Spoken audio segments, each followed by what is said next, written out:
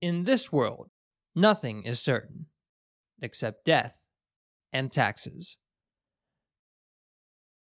Government, the will of the people, that intrepid institution which protects our rights, ensures order, delivers justice, and alone guards society against the perils of chaos and lawlessness. This is the way government is often portrayed, from classrooms to the media to the sanctimonious speeches of politicians. But is this really the case? Is government truly as benevolent, as necessary, or as certain as we're led to believe? To find out, we need to start from the beginning, which means we gotta go back, way back, to a distant time from our own, when people watched cable TV, when books were read on paper, and when a certain Georgia sheriff was injured in the line of duty.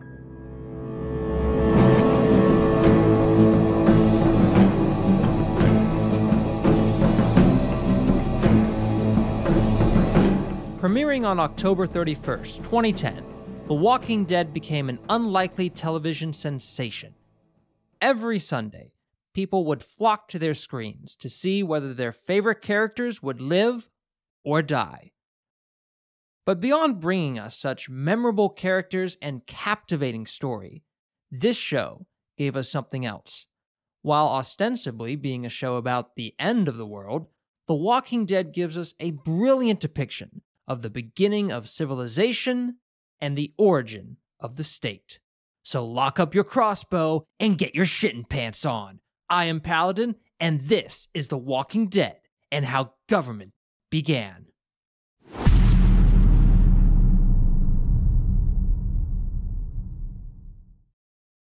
No. He's hurt! Hey, you look at me. You stay with me. You hear me? Okay. After being injured and falling into a coma, Sheriff's Deputy Rick Grimes miraculously wakes up 3 months later in the hospital. He turns to a vase of flowers, placed next to him seemingly moments ago, yet now appear dry and lifeless. He calls for a nurse, but no one answers. Something is very wrong. Exiting the room, Rick finds debris, blood, and bodies strewn across the halls. Things aren't any better on the outside either. Heaps of corpses fill the yard. Military vehicles lay abandoned. Essential services and personnel are nowhere to be found. All semblance of order and society simply gone. Rick soon discovers why. The dead walk the earth. Having to rapidly adapt to this brave new world, Rick sets off towards Atlanta, where he meets up with other survivors and reunites with his wife and son. Afterwards, over the course of totally innocuous events,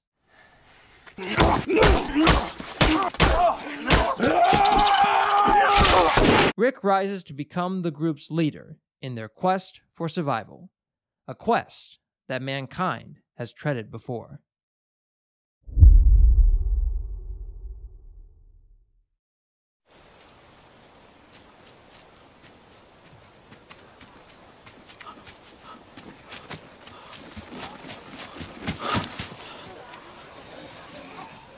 In this harsh and unforgiving world, Rick's group lives much like our prehistoric forebears did, as nomadic hunter-gatherers, constantly moving in search of food, water, and shelter, all the while trying to avoid the dangers lurking around every corner.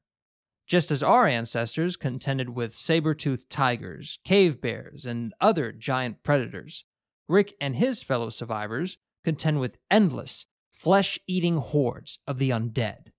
And just as our ancestors hunted mammoths, elk, and other animals for food, Rick's group hunts as well.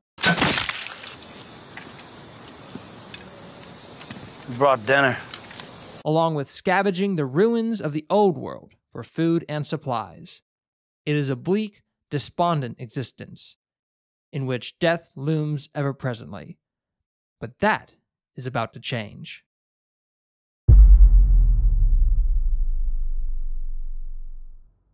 Around 12,000 years ago, our ancestors made a discovery that would forever change the course of mankind: agriculture. With the security of a constant and unmoving supply of food, people soon began to settle down and form communities. And with a greater abundance of food harvested seasonally, people within these communities were able to begin specializing and dividing their labor towards other endeavors, such as pottery, crafting, metallurgy, even more leisurely pursuits, such as entertainment and philosophy. Over time, these early communities would steadily grow and eventually coalesce into the first civilizations. In much the same way, Rick's group eventually forgoes their nomadic lifestyle for that of a settled community based on agriculture. Free from the ever-present specter of death and starvation, members of the group begin to specialize and divide their own labor. Some members specialize in agriculture, others in security, foraging, medicine, etc. Because of this, the group is able not only to survive, but to steadily increase their quality of life. At this point, it's prudent for later to mention that such communities formed and operated on a voluntary basis. Membership was not forced upon anyone, nor was leaving the group prohibited. In the case of Rick's group, people could come and go as they wished. Membership, however, was not a blank check. To ensure order and stability, members are required by the group to adhere to a set of rules, determined by a designated leader or collection of leaders, such as prohibitions on murder and theft, along with members having to fulfill a productive role within the community. The consequences for breaking such rules typically being dissociation and exile. In this way, Rick's group manages to carve out a relatively stable life for themselves, but good times never last. Rick! Come down here! We need to talk.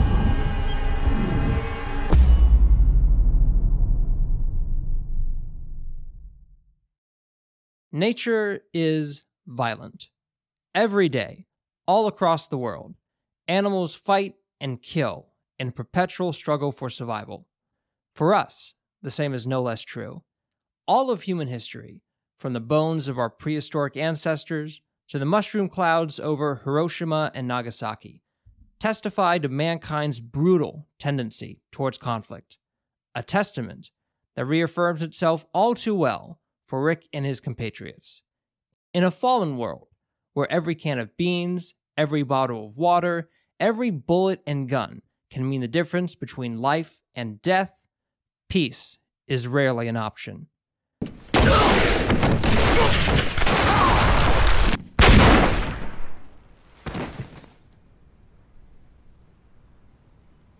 Throughout their travels, Rick's group come into conflict with various other groups: Woodbury, Terminus, the Wolves, just to name a few. In every case, the conflicts that arise are essentially the same in nature.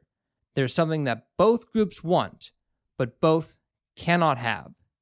In the case of Rick's group and Terminus, for example, the termites want to use Rick and his group's bodies to make some sirloins, whereas Rick and his friends want to use their bodies to, breathe.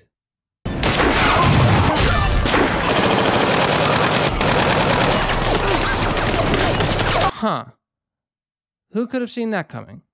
However, not every group Rick and his friends run into are murderous, cannibalistic pricks. Some aren't even pricks at all, just relatively peaceful people trying to survive, like them. One such group is Alexandria, a walled community which Rick's group are invited to join. And, over the course of totally innocuous events, Do it. Rick emerges once again as the leader. Sometime later, the Alexandrians come into contact with yet another group, the Hilltop. They're kind of pricks, though fortunately not of the murderous, cannibalistic variety. However, they do have food. A lot of food.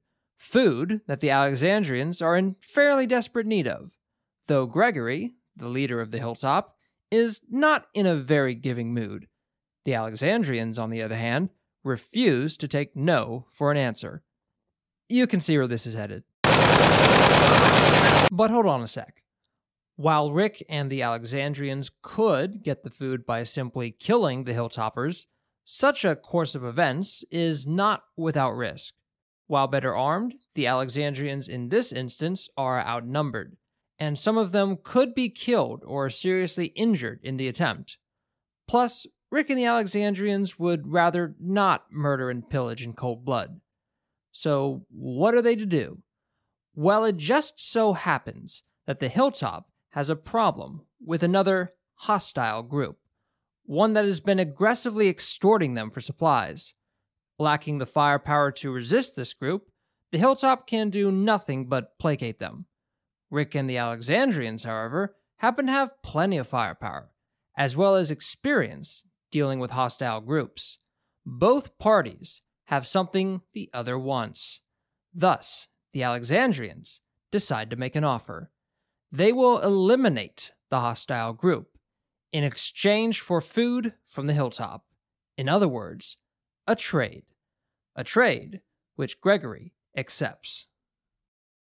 While perhaps trivial on the surface, trade is in fact a game changer.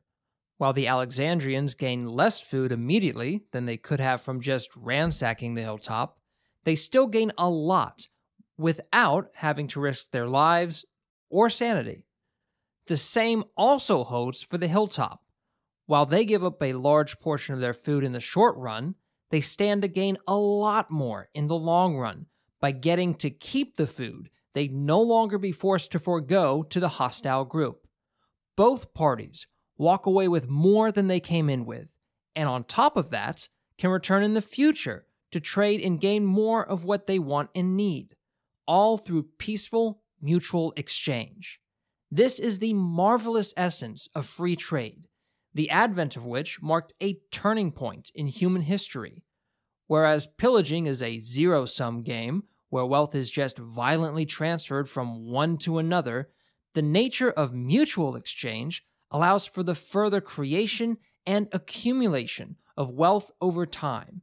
It's because of this that over the course of millennia, our species was able to advance from a largely meager existence as nomads and subsistence farmers to the level of affluence and prosperity we know today. Yet, despite the clearly tangible benefits of peaceful mutual exchange, there still remain those for whom peace is not an option.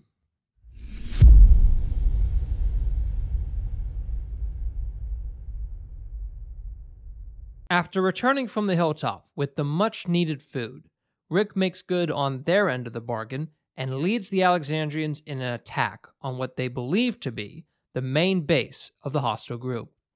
You know the drill.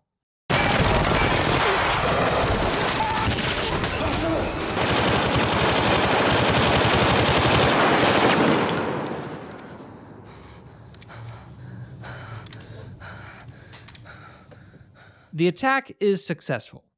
All members of the hostile group inside are eliminated, and incredibly, at no loss for the Alexandrians. Everything, it seems, went off without a hitch. But as the saying goes, no good deed goes unpunished. Lower your gun, prick. You with the Colt Python. We've got a Carol and a Maggie. I'm thinking that's something you want to chat about. The Alexandrians quickly discover that what they thought was the hostile group's main base was only a mere outpost. Turns out the hostile group is much larger than they or the Hilltop anticipated, and much more well-armed as well. Eventually, after a number of confrontations, Rick and his compatriots are overwhelmed and surrounded. Defeated and on their knees, the hostile group gives the Alexandrians a proper introduction to themselves and their leader.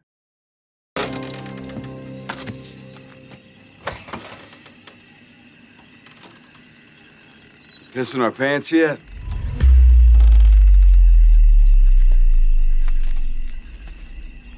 Boy, do I have a feeling we're getting close. The Saviors are a large group of survivors, led by a despotic, bat-wielding warlord named Negan. Like the bad guys who've come before, Negan and the Saviors want what Rick and the Alexandrians have: their food, their weapons, and especially their pool table. And all the pool cues and chalk, and I want it now! But unlike the murderous, cannibalistic pricks that have come before, Negan has a different way of doing things. Negan could easily kill the Alexandrians and take all their stuff then and there. Simple. The Saviors would still lose a couple guys, but they have plenty to spare. There is a bigger problem with this approach, however. Once the Saviors use up all the food, medicine, and whatever else they stole, they're right back at square one. They can't take more from the Alexandrians since they'd be busy being dead, so the Saviors would have to find some other luckless group to pillage from. People, however, are hard to come by in the apocalypse, and even so, once they'd killed the other luckless group and burned through their stolen goods, they'd be right back at square one, again. Eventually, like a Ponzi scheme, the Saviors would run out of people to steal from, at which point they would have no choice but to produce for themselves in order to survive. Although, if the Saviors were any good at producing for themselves, they'd have no reason to steal in the first place. Take it from the man himself. I'm not growing a garden. Fortunately, Negan has devised a clever way around this pillager's dilemma. Instead of killing the Alexandrians and taking all their stuff outright, he resolves to take only a portion of their stuff, and lets the Alexandrians live so as to make more. I want you to work for me. You can't do that if you're dead, now can you? In this way, the Saviors can return again and again to take more of the Alexandrians' wealth, and thus profit far more in the long run.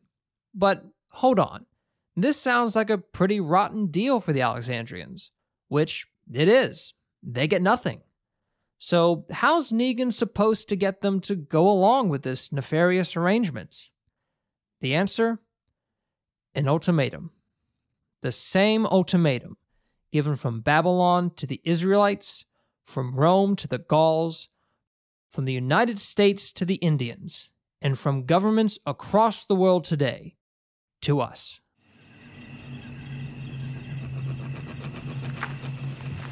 Give me your shit, or I will kill you. And just to make sure that the point gets across, examples have to be made. That is a no-no. I need you to know me. So, back to it.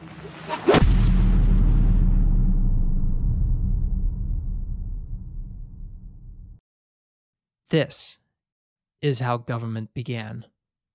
Not with a shake of hands, not with the signing of paper, but with one man standing over another, and a choice between submission and annihilation.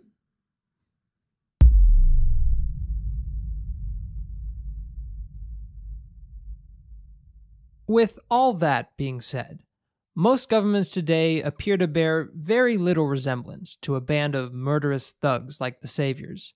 After all, governments today use gavels rather than baseball bats, and constitutions instead of point-blank ultimatums. So if this is indeed how government began, how did those we know today come about? To answer this, we'll revisit Rick, Negan, Alexandria, and the Saviors, and over the course of 2 more videos, we'll see how the state organizes and asserts domination over its vassals, then how it evolves into what we know today. For now, though, thank you for watching. I am Paladin, and I will see you next time.